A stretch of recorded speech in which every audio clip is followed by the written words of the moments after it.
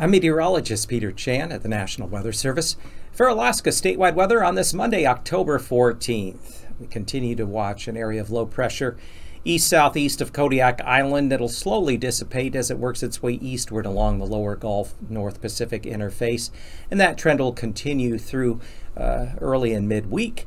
Still, there will be some areas of gusty winds and mainly lingering light rain showers along areas of the Gulf Coast into the Panhandle.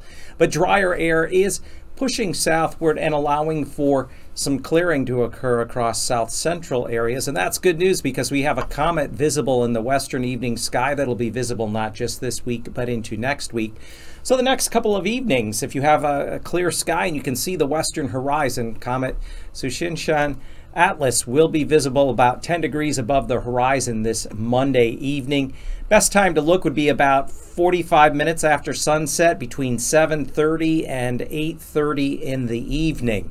Now further north and west, we have a potent area of low pressure and cold front that's currently going to come in off of the Russian Arctic coast and pushing along the Chukchi Sea coastline, especially between Point Hope in Utqiagvik on Tuesday. This will bring accumulating snow and some stronger gusty winds, also some elevated water levels along the northwestern Arctic coastline of a foot or two above normal high tide as we go through Tuesday into Wednesday morning. And that's going to spread some colder air and accumulating snows east and southeastward across the North Slope, Brooks Range into central areas of the interior as we go through Wednesday into early Thursday. And overall, just bringing some chillier temperatures across the central mainland that'll push all the way southeastward to the Alaska Range and on up into the Copper River Valley by Thursday.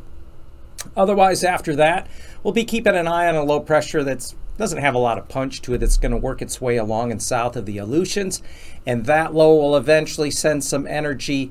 Another piece of energy will come up out of the North Pacific into the Gulf, which stands to bring back some windier conditions and some moderate to heavy precipitation to areas along the Gulf Coast and Panhandle late this week into the upcoming weekend.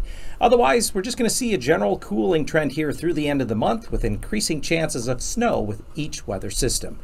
For Alaska statewide weather, I'm